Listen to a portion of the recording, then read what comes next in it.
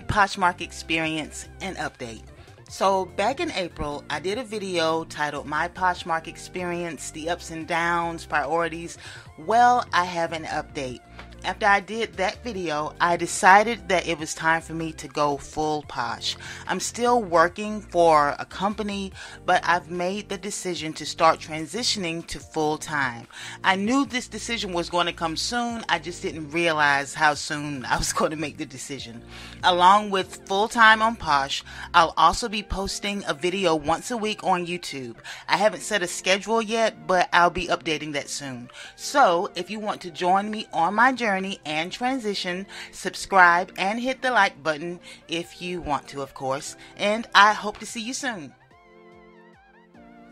And as always, have fun, explore the community, create connections, and make some money. Happy poshing!